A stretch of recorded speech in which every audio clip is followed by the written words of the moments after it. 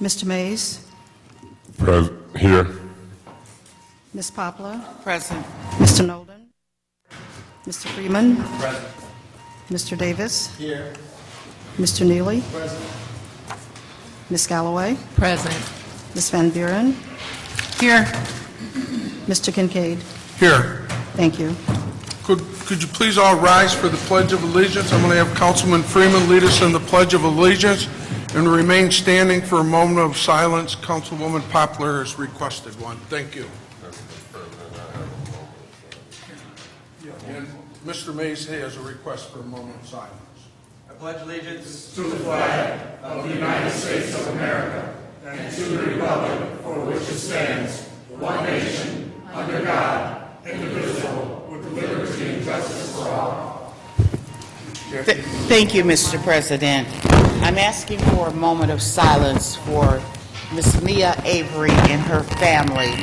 She's a constituent, and so is her son. Her son was in a tragic car accident over the weekend at Carpenter and Dort Highway. And I'm also asking for your prayers for her daughter and her granddaughter, who was also in this car. These are my neighbors that live across the street from me. So I'm asking a moment of silence and your continual prayers for this family. Thank you. Thank you. And Mr. Mays, do you have one? Yeah, I would ask for a moment of silence and prayers for Mr. Elmo White. He stayed on Graceline in the First Ward. I first heard about it. Mr. Billings called me. A lot of people seen it on the news. He was out shoveling snow, and my heart is heavy. And I ask for a moment of silence for Mr. Elmo White, West Graceline, First Ward. Thank you. And Councilperson Galloway? And I'm asking for a moment of silence for Harry and Patricia Prince. Their daughter, Vicki Prince, was killed the other night, and so if we could just keep them in our prayers. Thank you.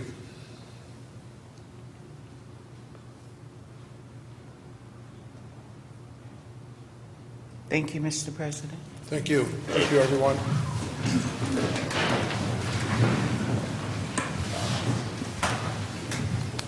Okay, we have a couple of special orders this evening.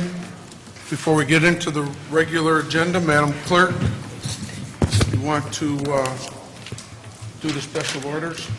Yes, the first special order is to allow for a review of the 2012-2013 City of Flint audit, as presented by City of Flint Finance Director Gerald Ambrose. Mr. Ambrose.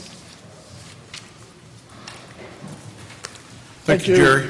Thank you, Mr. President, council members, clerk.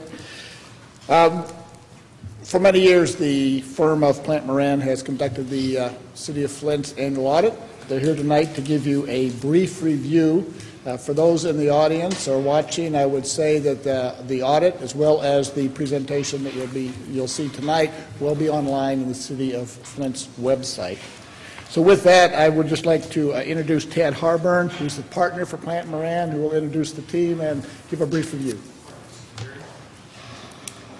Thank you. I have with me Pam Hill, who's the senior manager in charge of the engagement, and also Amanda Kronk, the in charge, who does all the work. She did a nice job. But we did present in details to the council in the previous meeting. We're going to just basically cover some brief highlights.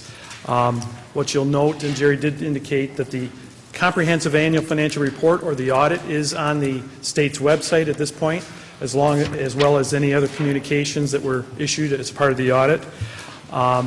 And so at this point in time, we did issue an unmodified opinion that basically indicates that the comprehensive annual financial report, as presented, is free from material misstatement in accordance with general accepted accounting principles. We also did issue another letter, a report on the internal control, and those items can be viewed on the state website as well. With that, I'd like to have Pam come up and just cover a few brief slides, and then we'll turn it back over to the regular council meeting. Okay? Thanks, Ted. Good evening.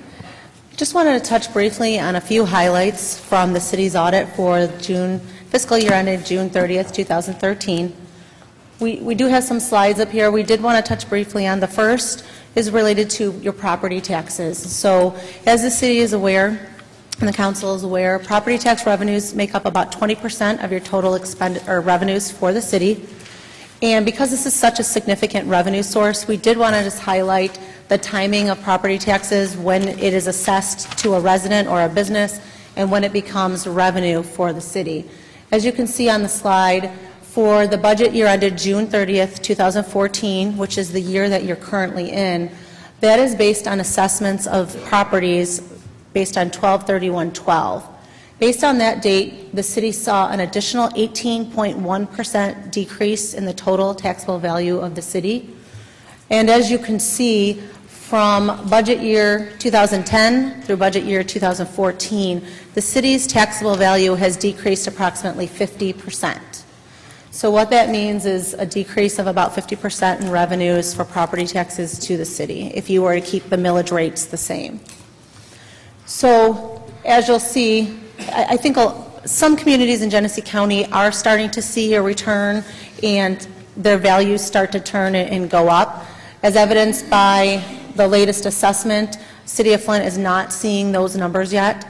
And so it's very important to keep that in mind as you're budgeting in the future and what that means for you in the future.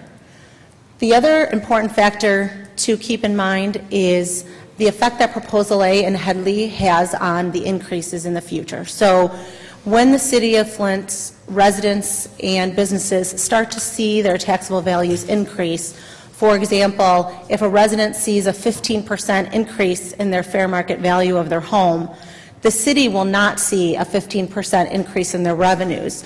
And this is due to the caps that Proposal A and Headley have put on the city's ability to tax. And so when a resident sees a 15% increase in the fair market value of their home, they will only see the lesser of 5% or inflation as far as an increase in their actual tax bill. And so what that means for the city is reduced revenues, and even when values do start to turn around, it will be important to remember that you are still going to be capped at the lesser of 5% or inflation, which really will probably be inflation for quite a while because inflation has not been over 5% in a long time.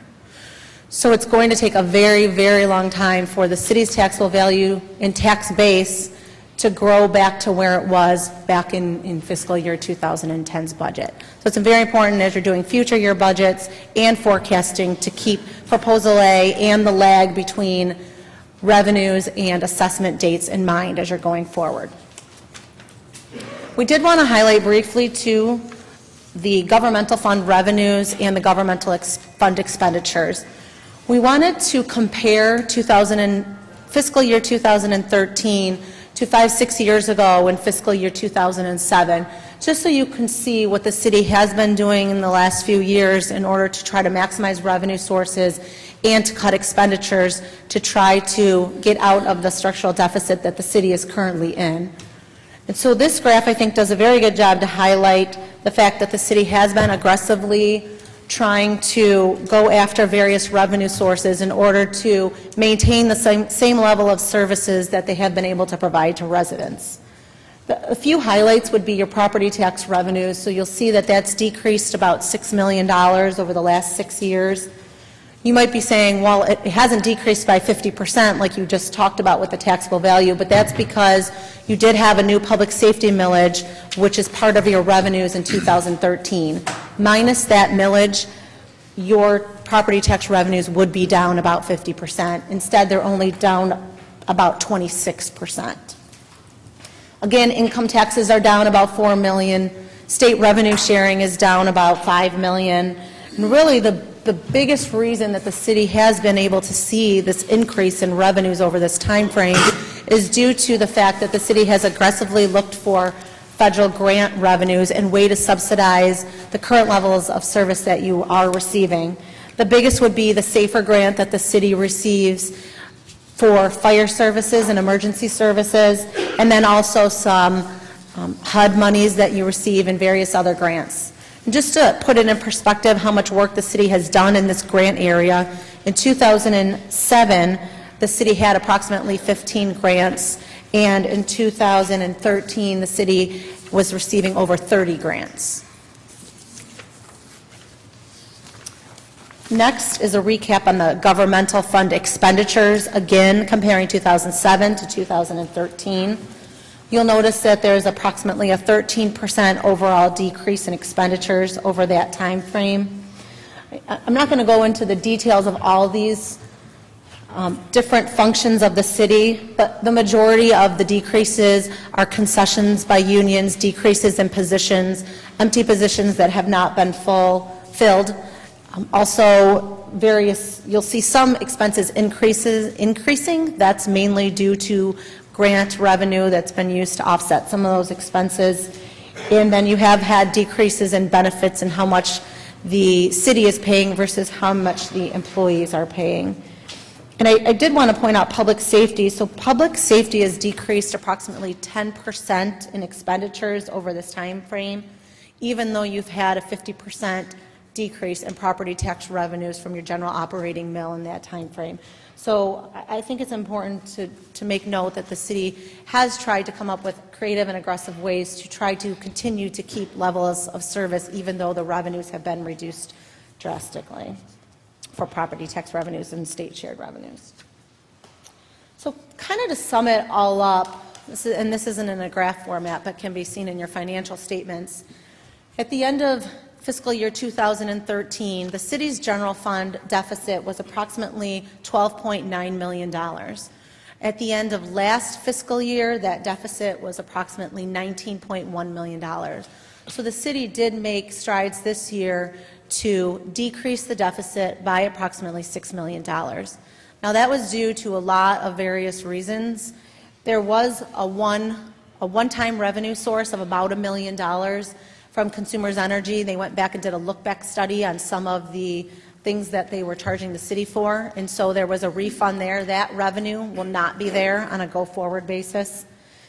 Also, there was cuts to retiree health care costs where the retirees were paying more of their health care than what they had in the past. That resulted in several $1 million of savings in the general fund. As you are aware, that ruling was not upheld by the Court of Appeals, so the city will need to look at that for the current fiscal year that you're in, fiscal year 14, and then also on a go-forward basis, and what does that appeal court ruling, how does that affect the city on a go-forward basis? Also, there has been some layoffs, and there's been a really strong push by management and department heads to really contain their costs and to watch their budget, as well as capital items being put off until future years. And so we know at some point you will have to replace those capital items. So that's kind of just a quick snapshot of the general fund for the end of for the whole fiscal year 13 and where it ended up.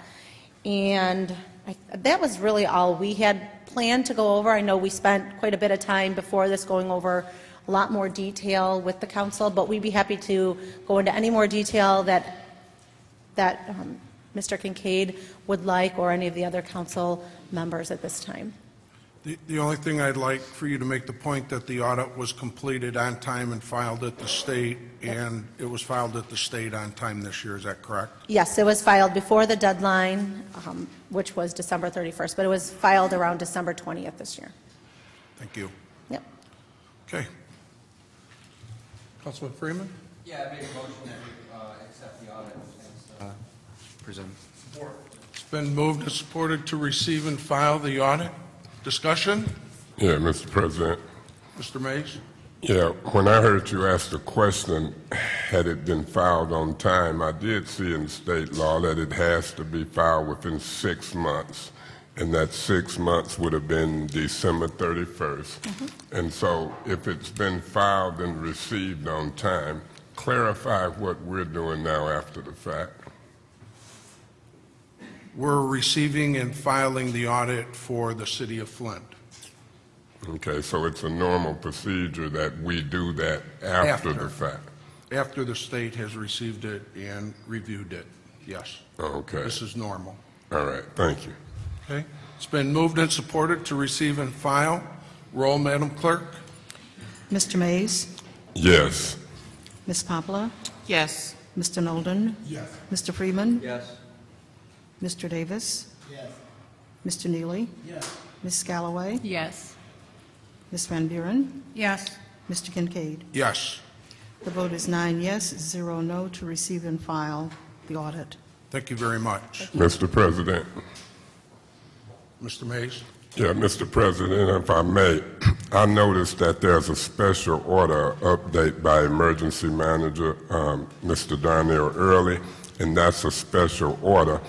And if I may, I'm going to try to probably ask that we suspend the rules or put it in a formal motion, because unless Mr. Earley or the council objects, I'm hoping that Mr. Earley will attend this meeting and hear what some of the public has to say.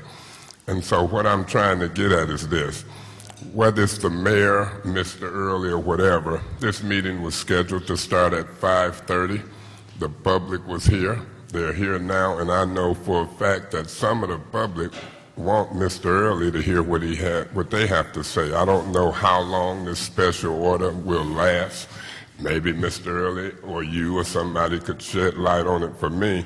If it's not going to last long and inconvenience the public, or Mr. Earley don't mind, I really have an inkling and it's in my mind and heart for the public to be heard first. Mr. Earley hears some of what the public got to say, and then we proceed with the special order. Now, if I can put it in the form of a motion to suspend the rules and do it that way, I'll see if it's a second or informal discussion, or even Mr. Earley, maybe he'll give the courtesy to the public. But that's what I'm hoping can happen here today.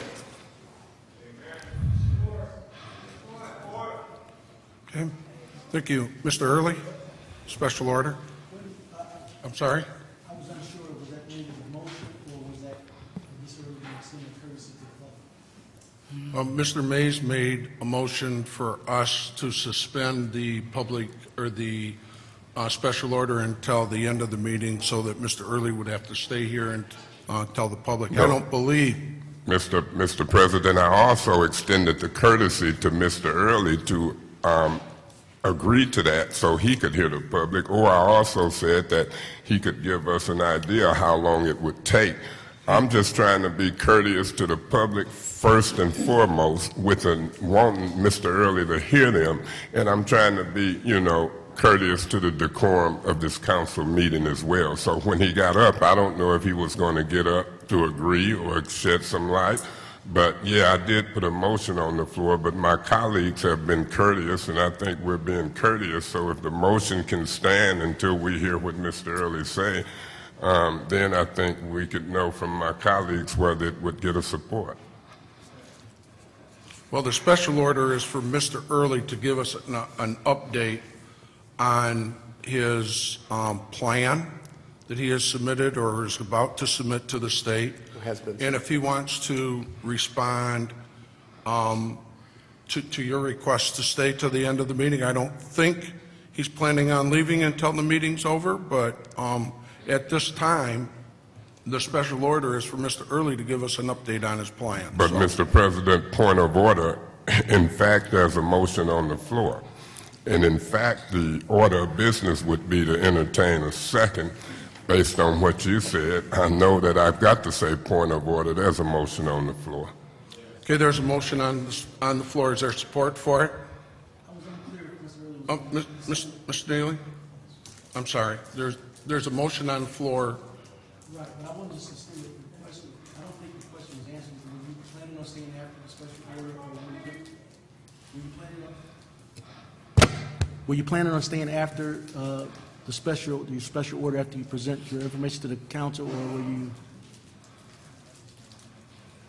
Mr. President, and to the members of the council, it was my plan to take about 20 minutes and run through the items under the special order, and I had every intention of being here until the meeting concluded. Okay. I would accept that. Okay. So? Mr. President, if I may, and this would lay that to rest, but Mr. Earley, do you mind whether the public go first? Through you, Mr. President, to Mr. Earley, do you really mind? Well, I want to get the reports out. I want to take care of that business, and then whatever the remainder of the agenda should pretty much stay intact the way that it is. Mr. President, I withdraw my motion. Thank you. Mr. Earley, on the special order, you may proceed and give us an update on your report.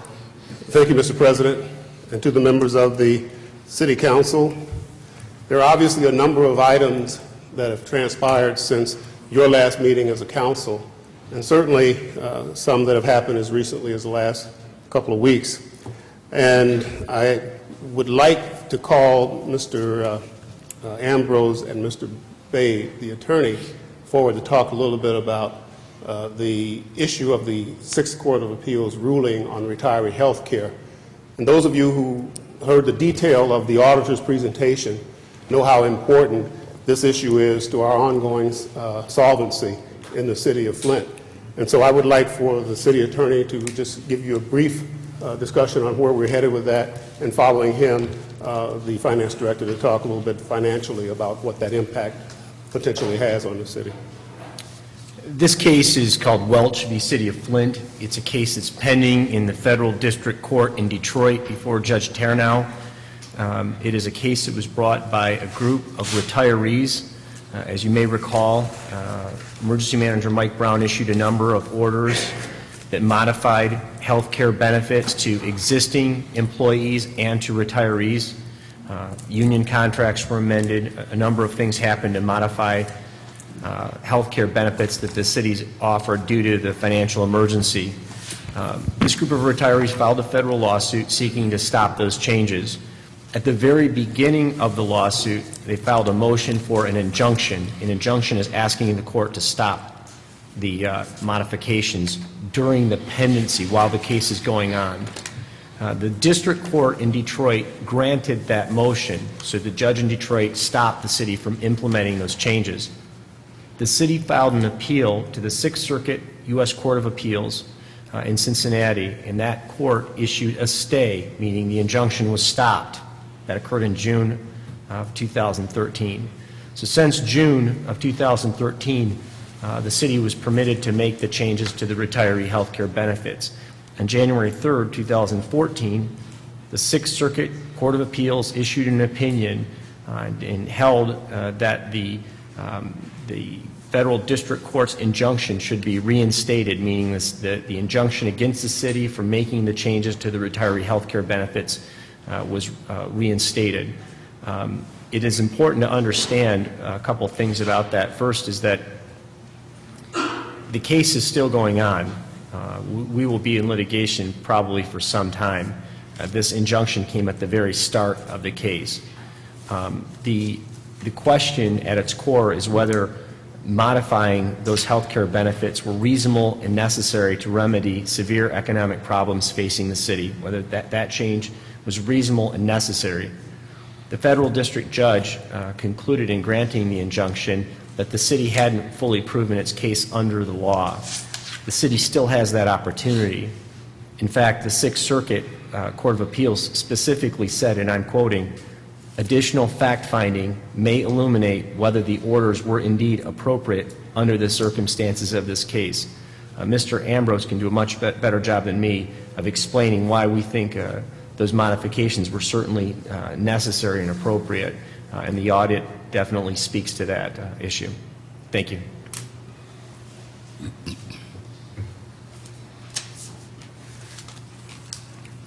Mr. President, council members, the court ruling is a significant setback for the city of Flint as it works to regain long-term financial solvency. As we know, the city's been in state receivership for the second time since December of 2011. At the end of FY12, the city faced a $19 million deficit in its general fund and had minimal cash flow. According to a recent study from Michigan State University, it was also a city with one of the highest amounts of unfunded pension and health care costs per capita, nearly $11,000 per resident as of 2011. Reducing the deficit and restoring a balanced budget has been extremely difficult. and its results by no definition are fair to anybody, to taxpayers, employees, or retirees, those receiving city services.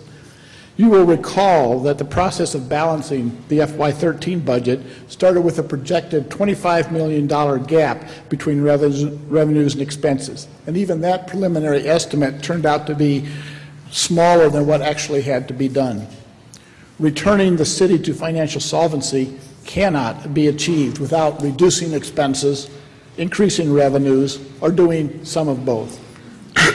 The process of balancing the FY13 budget affected residents and other taxpayers, employees and retirees, plus the visitors and the students who are affected by city services.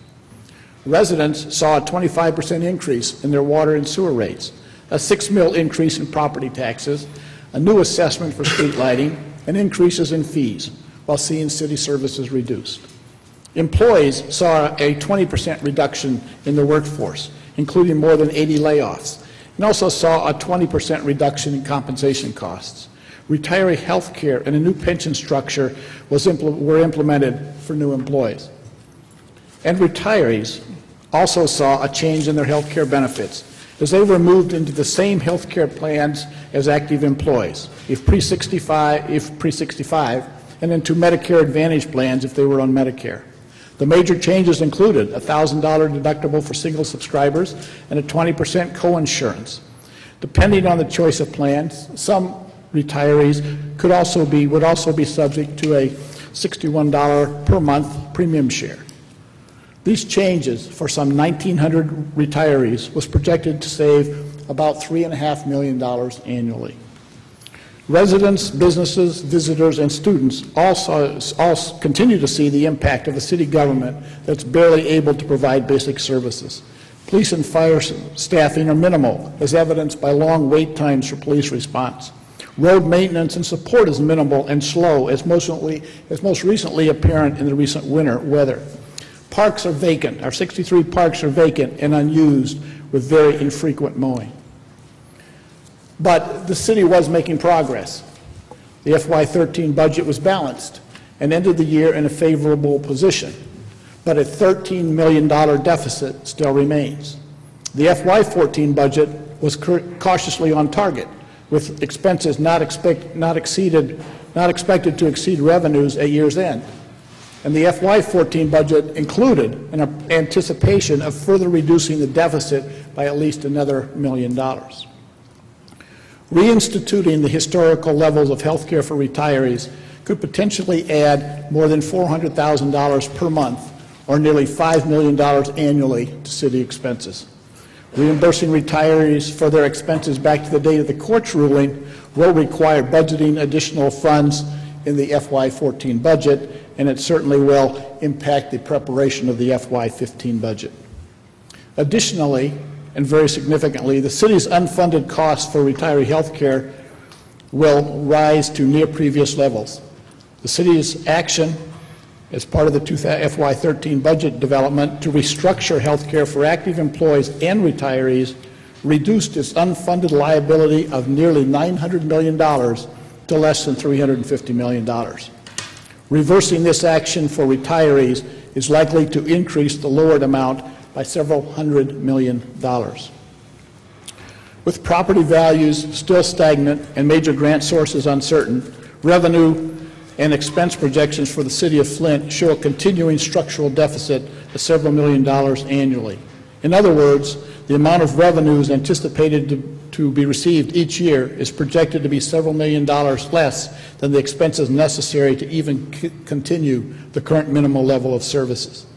Should the lawsuit ultimately be decided in the plaintiff's favor, the projected structural deficit grows significantly, wiping out most of the progress made to date in restoring the city of Flint to long-term solvency. Without the ability to contain one of the biggest cost elements in the city government, that's retiree health care, it will become necessary to consider all of the options that may be available to the city and to the emergency manager under PA 436, and that may include bankruptcy. And as we know from experiences in other troubled municipalities, the option of bankruptcy may have far-reaching consequences, not only for providing retiree health care, but for pensions as well. Thank you. Mr. President.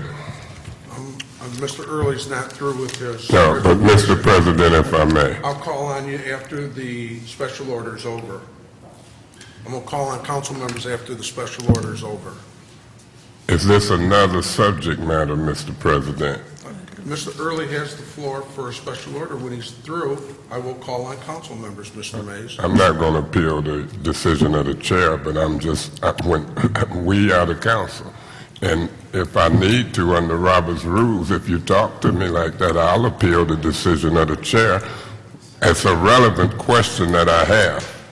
And I'm not preventing you from asking that question, Mr. Mays. Yes, you are. I'm only stating that there's a special order. Mr. President, may I have the floor? No. Okay, I appeal the decision of the chair under Robert's rules. It's fine.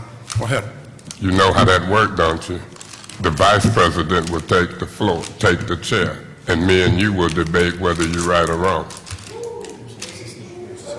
Well, only if you get support from the council. No, it's not only if I get support. If you got a city attorney there, if you don't agree with me, and I appeal the decision of the chair under Robert's rules, it's a procedure for that. Me and you will debate the issue, and then the vice chair chairs the meeting. I mean, if you want to take it there, I should told you I had something that I want to talk about. And I just said... Okay, so I appeal the decision of the chair. Okay. Do you need the city attorney to tell you what that means? Mr. Attorney? There's an existing emergency manager order that directs that you only speak when recognized by the council president, so we don't need to refer to Robert's rules. We refer to the emergency Well, that's who recognized me, the chair. So I'm appealing the decision of the chair, and I think through you, Mr. President, to the city attorney, his question was not about the emergency manager order, but simply the procedure for appealing the decision of the chair. The law provides, under Public Act 436, that the emergency manager can issue a directive in order to this council, which he has done. In that order, he specifically vests in the council president the ability to conduct these meetings in an efficient manner, including recognizing a member of council to speak you. And he has not recognized you to speak, and therefore you are not permitted to speak.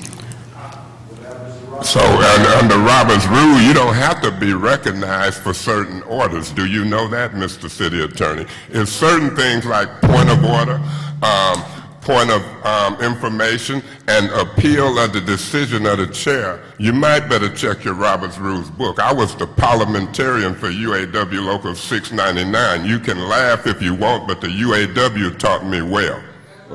Did the UAW teach you that Robert's Rules doesn't supersede Public Act 436, state law? No, the state law tells me that we are acting under Robert's Rules and the council rules. What I know about this meeting is that the rules has not been suspended by an emergency executive order. Now, if Mr. Early want to write one suspending the charter and the rules, then he can do it now. But right now, I know Public Act 436, and there's no executive order that suspends the rules. Now, he can write one, but remember, I took you to court. So are you telling me that we can suspend the rules in the charter without an executive order? Are you telling this public body that? I'm not going to debate with you. Okay, you don't have to debate. All you should do is deal with Robert's rules. I'm appealing the decision of the chair, or Mr. Kincaid could simply let me know why we're discussing pending litigation in the public. We usually do that in an executive session. And that was my original question. I've never seen in 30 years, whether it's an emergency manager, a city attorney, or a financial officer, Mr. Kincaid, and then I'll let the meeting go. When there's a pending litigation, we usually go in the executive session, and I was just wanting to know, why was this Court of Appeals case under 436 different from any other litigation that I've seen that's pending? We should have been in executive session when we heard Mr. Ambrose and or the city attorney. That was my question. So y'all proceed like you want. You can arrest me if you want, but I know law. God bless you. Mr. Early? Mr. Early, you can continue. Thank you, Mr. President, and to members of the council. What you heard from both the city attorney and the finance director is not so much a discussion of the litigation, but you heard what the impact of the decision will mean to our going forward.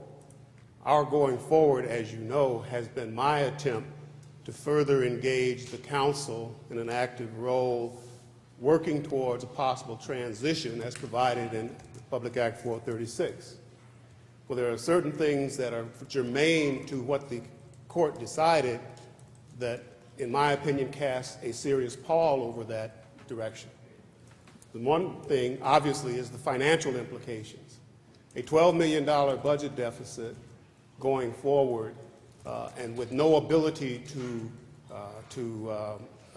affect, if you will, the effects of that ruling means that it brings into question whether or not the city of Flint can indeed manage itself out of that financial difficulty without the assistance of 436. The Transition Advisory Board will not be able to deal with the projected impact of those budget deficits that will accumulate if we are not allowed to get to that issue of the retiree health care. Now, this has all been discussed. This isn't the first time that this has come up. You all are aware of that. We've talked about it long before the ruling because when it first came up, the retirees sought an injunction to prohibit it.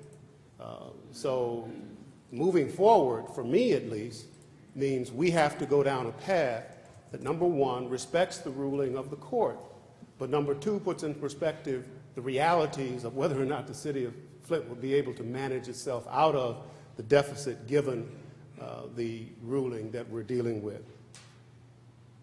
That's germane because, as I said to the council president and to my executive team, which consists of the finance director, Mr. Ambrose, the city attorney, Attorney Bade, the mayor, the director of planning and development, also the coordinator of our master planning, Megan Hunter, Elizabeth Murphy, the assistant to the emergency manager, and Howard Croft, the director of public works.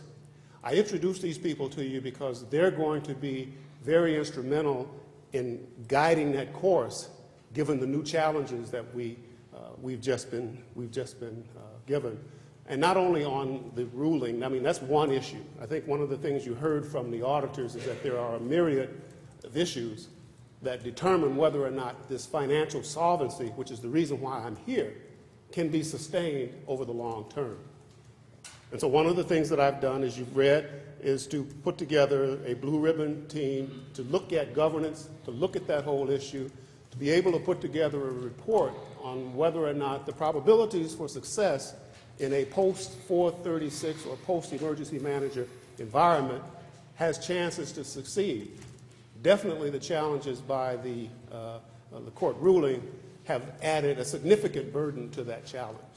But we're going to continue to move in that direction. Our meeting is, first meeting is Thursday to begin examining those issues and to begin talking about those things that I think in the long run are going to be very critical to where Flint comes from. One of the things about the audit, which is why I wanted you all to not only participate in the presentation, but to get a sense of the impact so that the public can also be aware of it as it relates to the options that may be available at some point should we not be given the opportunity to affect any change in that area. And so another thing that has been important as we go forward is that I've had conversations with the president of the committee, of the council about committees. I think the work of the committees has to be guided so that as a team with the mayor, with the administration, and with the council, that we're dealing with these issues so that everybody understands the gravity of what we're talking about. And I've asked the president to appoint some committees, one of which is a public safety committee, which will give the new police chief a group relative to the council or involved with the council to look at the issues and help strategize and to talk about those strategies that may go forward to address the problems of public safety, police, fire, and emergency response and communications. So I'll be asking the council president to do that. The other issue that I think is important as we go down that track where we started at the beginning of the year is that we want to revisit some of those workshops so that we can talk about the issues, so that we can talk about finance, so that you understand when we go through an audit and take a look back, that has to be germane to what we plan and strategically design for the next budget year. Well, that plan and that effort just got a lot more challenging as a result of the appeal. And so we'll be scheduling those workshops as we've talked. And I want to thank you all who signed up for the Michigan Municipal League workshop that we will be making sure that you're able to attend as you begin your learning experiences. So there's a lot going on, and I reported back to the state some 45 days ago. My 45-day report has now become a 90-day report. And so after this first quarter, I've had an opportunity to look at the issues and the challenges. And you heard tonight from the auditors, and I'll reiterate the point again, and that is that the cost containment measures and the strategies for reducing expenditures are working. The difference in the expenditures and the revenues has resulted in reduction of the deficit. But that's not enough. We've got to find other ways to continue to reduce that deficit. And yes, we have to find ways to manage not only the budget, but to manage the expenditure plan according to priorities. So we'll be looking to you as a council, working with the mayor and administration, to put together that spending plan based on priorities of the master plan, other issues, and some of the things that I think we saw over this past week would clearly illustrate that we are lacking in the financial and human resources to provide the level of service that a city this size needs. But that's the cards that we're dealt. Our plan for dealing with that is to take an orderly approach towards trying to manage this deficit. And we're only as good as that as we are as a team, in terms of the council's involvement, in terms of the mayor's involvement, and in terms of the administration's involvement. So as we go forward, we're going to be looking at those things. We're going to be talking about how we get better to managing those issues, because this is a real challenge for the city. The word bankruptcy is not as far out of the lexicon now as it may have been before. The irony of the whole thing is that the reason why we're now beginning to wonder what that means in the law and what it means to the city is because the very reason that these steps were taken was to avoid having to strategize about what bankruptcy might mean. We're not there yet, but we have to take it into consideration because it is a part of Act 436, and it is something that we have to explore in terms of what that would mean. Not whether or not to do it, but what does it mean? And that discussion will not just take place in my office or in the mayor's office. It will take place throughout the group that I feel is going to be responsible for managing and at some point declaring whether or not we can get out from under you can get out from under 436 based on an ability to sustain that. Just briefly, the financial operating plan that I submitted to the state in November requires an update to the third, or rather is the third update of the finance and operating plan, which was put in place before my arrival and has served as the foundation of our work. Everything that we've done to this point to restore solvency has been based on that plan. According to Public Act 436, this plan is to have the objectives of assuring that the local government is able to provide or cause to be provided governmental services essential to the public health, safety, and welfare, and assuring that financial accountability of the local government is relatively sustainable. This document that I have submitted to the state is available for viewing on the City of Flint's website on the Emergency Manager page under Reports, and I encourage each of you to take a look at that. If we're going to have meaningful dialogue and discussion about the future of the city, those kind of things should be second nature to you in terms of what's in them. If you've got questions about them, let me know. And between myself and my executive team, we can certainly answer the questions. But we have to start that dialogue, and that's where we have to start. I have outlined in my report the priority issues on which my team and I will be focusing. And those are, in general, stabilizing the financial future of the city, maintaining a balanced budget, seeking increased revenue and reducing the unfunded liabilities for those things that those obligations that continue to add up. We want to reestablish Flint as one of the safest cities in Michigan, both in reality and perception, providing public safety services focusing on reducing violent crime at a level commensurate with cities of comparable size and resources. We want to implement the blight elimination plan, manage demolitions, and enforce blight ordinances. We want to maintain access to a clean, sustainable water source, implement the steps necessary to participate in the Carragandi Water Authority, including interim water supply plan development, disposition of current pipeline sections, city water treatment plan updates, and develop a long-term water supply backup plan. We want to complete a comprehensive water and sewer rate study, which is now about a week or two from receiving the first draft.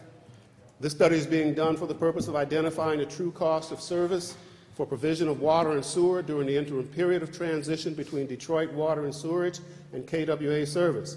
This includes the period for which the water will be supplied by the Flint River, as well as looking at the capital costs for maintaining a water system. We want to implement the master plan of the City of Flint, updating the zoning ordinances, evaluating the capital investment needs, and incorporating master plan activities in the annual budget development, which was the reason why I reorganized the Department of Planning and Development and put that under Ms. Hunter's direction. We want to explore governance models for the City of Flint, establishing, as I've already done, a citizens committee to evaluate city governance models and recommend a course of action, possibly for charter amendment or any actions that will be necessary to reasonably assure that the city will not incur a third strike in its ability to manage its finances. According to PA 436, the next report to the governor and the Department of Treasury is due April the 8th of this year. The city also provides quarterly updates to Treasury. These reports are also posted on the City of Flint website. And so these documents and these actions pretty much provide the framework for our plan to continue moving Flint out of the deficit budget situation and establishing as much as we can a mechanism by which a structure can be pointed to suggest that this is the structure by which the city will continue to manage. And as we look at a possible transition to a transition advisory board, having those things in place. I expect the Blue Ribbon Committee to have a report available by the end of this fiscal year, which is June 30th. We'll begin that work, and that report will form the basis of whatever we give to a transition advisory board in hopes that we will be at a point where the council functions as the legislative body, the mayor functions as the executive body, and the administration supports the mayor and the council in doing the work of the City of Flint. That's the goal as I see it going forward in 2014. Again, that challenge has been made a little bit more difficult by the ruling, but we're concerned about making sure that those things that we can control are under our control, and that would be good management, that would be pursuing the learning experiences, particularly for the new members of council, and also working together to get us to that point where I can make that recommendation. And that basically, Mr. Chairman, other than the request for the appointment of the committees, concludes my update. Thank you, Mr. Earley, and I'm planning on making those appointments at the end of the, after all the speakers have the opportunity to speak this evening. Okay, that's fine. I did neglect one thing. I didn't neglect it, but as I was talking, I asked the mayor to take just a couple moments because he's a part of that. I'm representing the administration, and you all are the legislative, and I wanted him to make a couple comments in that regard in support of moving forward in the direction that I've laid out. Mr. President, may I ask Mr. Earley something before he sits down? Not right now. Mr. Mayor, you can That's the address the greatest City thing Council. Well, thank you for the opportunity to speak with you for a few minutes tonight, to our council members, council leadership, and president, as well as our concerned citizens who are taking time to be here tonight. We may differ on a few of the details, but I believe we all agree on the goals of a safe and sustainable, as well as a democratic city. and we want to take steps in that regard. So having had an opportunity to also review the audit, listen to the previous presentation, I have a few observations of my own that I'd like to share with you. The first is that we need to continue to each do all that we can as elected leaders to encourage the trend of fiscal responsibility. We all know that over the years the City of Flint's faced a variety of different financial challenges, some extremely severe.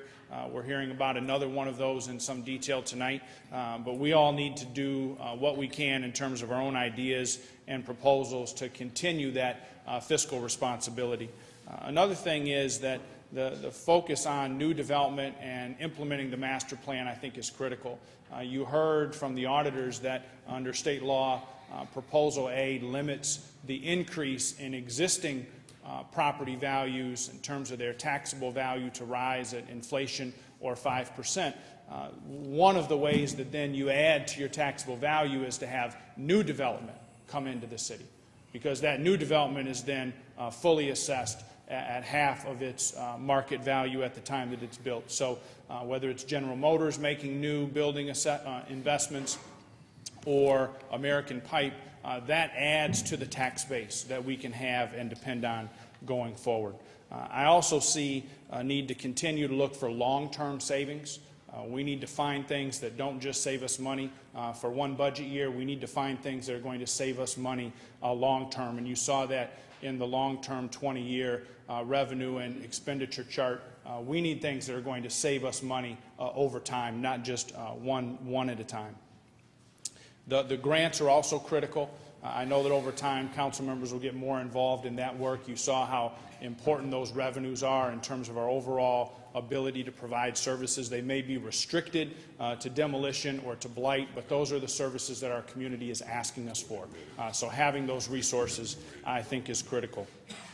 The other item is I'd also encourage you to consider, as we work with the Michigan Municipal League, getting involved in the state policy reform work and asking for a positive partnership from our state, whether that's with revenue sharing, other changes with transportation dollars or housing funds. We're going to have to see some changes at the state level. The status quo is not going to help us achieve the stability that we know that we want. I had an opportunity earlier today to meet with Mayor Lansing, Mayor Bernero in Lansing, Mayor Hopewell in Kalamazoo, and some others. From a distance, those cities may look more healthy in terms of their budgets, but they're very concerned about the long-term viability of their governmental structures given what's happening with the state policy and how property values are interacting with state law. So I'd encourage you to be a part of those discussions. It's going to take some serious courage and some serious creativity for us to deal with this challenge. I think that's what we can all continue to work on over the next few months, and I look forward to the opportunity to work with you through the new committees that will be established, hear from the public comments tonight, and see how quickly we can get to that democratic city that's one of our goals. So thank you for the time. Thank you, Mr. Mayor. Anything else, Mr. Earley? Okay, thank you. Are there any petitions or unofficial communications, Madam Clerk? No, Mr. President. Are there any communications from other city officials, Madam Clerk? Not at this time. Okay, that brings us to the public speaking portion of our meeting. Mr. President. Mr. Mays. Yeah, Mr. President, we started this meeting. We've heard Mr. Earley, thank you for giving me the floor. We heard Mr. Earley talk about meaningful dialogue or orderly approach, working as a team, and then we heard the mayor say democratic. I know what all of those things mean, but it's been demonstrated here thus far that we're not having meaningful dialogue. It's not an orderly approach as it relates to Robert's Rules of Order, and we ain't working as a team because I've been separated for some reason, and that's not democratic. So what I'm trying to say to you is this. When I asked to speak to Mr. Earley, I asked Mr. Brown this under oath, and I want to hear what Mr. Earley say, whether he's under oath or not under oath, because this is the real city council. We can ask Ms. Brown to put people under oath, because in Detroit, when Kwame Kilpatrick committed perjury under oath, It came back to haunt him. And so believe me, under the charter that I know, which is an orderly fashion, Robert's rules, which is orderly fashion, I'm taking his words and working as a team. I had a simple question, and I thought you should have respected me, and I wanted to ask him, is the charter in effect? Is council rules in effect? Because if I can't communicate under Robert's rules in an orderly fashion, as a team player, meaningful dialogue, in a democratic way, then guess what? What have we got? So believe me, sir, you gave me the floor. I appreciate it. I'm a well-educated college graduate of Michigan State University who don't like being made a fool of in front of the public. And I'm here to ask the question, are we operating under the charter of any sort? Are we operating under Robert's rules? And if so, then I want to continue to know that I'm taking an orderly approach, working as a team, meaningful dialogue in a democratic society. And so that's the question I want to ask him when you didn't allow me, because maybe you think I don't know how to take an orderly approach, work as a team, meaningful dialogue in a democratic society. Thank you. Are we working under the charter and Robert's rules?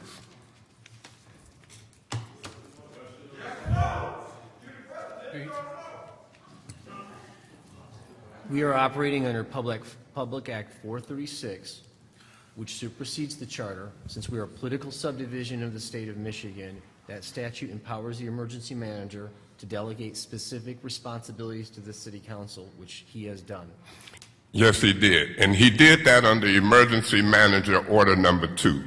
Emergency Manager Order Number 2 was enacted by and signed by Mr. Kurtz. And then when Mr. Earley came on under Emergency Manager Order Number 2, he reaffirmed it. And when he reaffirmed it, he had all of us sign. I signed on November 22nd. So I know what Public Act 436 say, Mr. Peter Babe. And I'm here to tell you, under Emergency Manager Order Number 2, it says that we meet once a month, and the purpose that we meet is to hear public comment. And then it says also that if he puts something else on the agenda, he can do that. But it does not say that we're not working under the charter and under Robert's rules. And it does not suspend our council rules. So you can keep saying Public Act 436. Public Act 436 works like Public Act 4.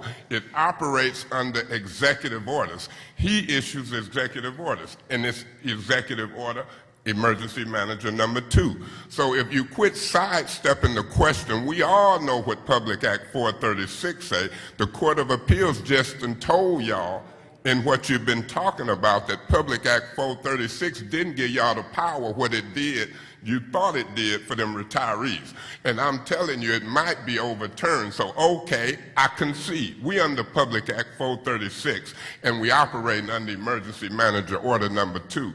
Through you, Mr. President, to the city attorney, the question is, are we also working under Robert's rules and or the rules of the city council and part of the charter?